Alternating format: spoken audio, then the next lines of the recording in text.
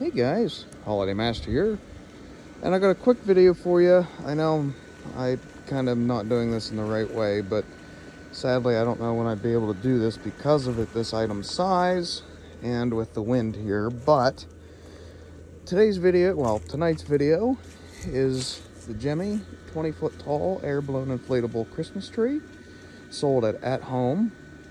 Now, the thing about these at-home inflatables, my closest at home is almost 4 hours away.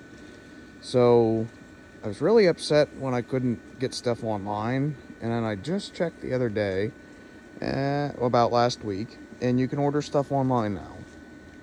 So I went ahead and ordered the 20-foot tree because I do miss my 20-foot snowman, but that is now at Lutzie's house. And I do like the family of snowmen, but I just feel like that's too big for here, and I say that because of the wind. So yeah, I went ahead and put it up today, and I just got home from work, and I wanted to do a video of it. Like I said, I should have turned it on or plugged it in to do the video, but I knew it would take it a hot minute to inflate, because I believe it has a 80, YEF 80, I think. I know the 20-foot snowman that I had a 60, and I gave it the 125. That thing just wants to explode.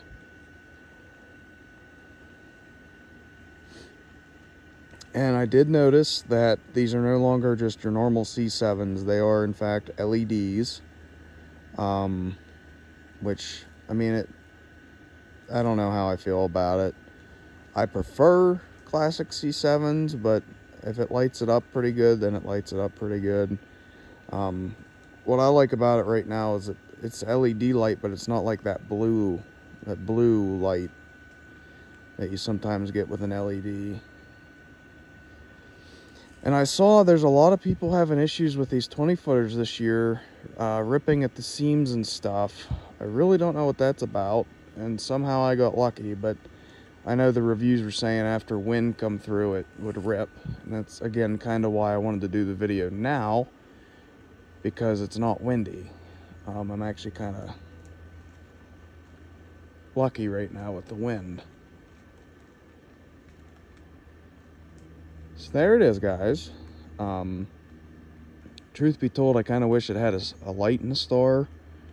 I think that kind of defeats the purpose, but oh well. Looks like it has 6 C7s, 2 in each section, or lights, I should say, in each section. It has 2 stakeholders up front, one there and one there, and then the back is used by the fan to stake down. It has the colossal string holders and strings, the bigger, thicker stuff, which is good for inflatables like this. This inflatable does inflate really well for its size. Now, what I liked about this tree was when my girlfriend and I went to at home, when we were visiting my uncle, the one that's about 4 hours away, they had this in person, and I got to see this thing in person, so I actually knew what I was getting. Then it has a zipper halfway up. Now I think I have it crooked a little bit. It should be more like this.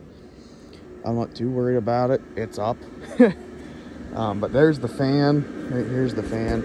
And I like that they put it on the edge, because I know with that snowman it was underneath, and when it was deflated, it had a lot of issues inflating because, you know, not enough suction. But they actually did good with this, and I'm pretty happy with it. Like I said, if I didn't live in a field pretty much, I'd get all the 20-footers, but no point, because this wind would just destroy them. It's actually a really pretty night out. I don't know if you can see the stars or not, but it's clear. So, yeah, guys, that's pretty much it for this video.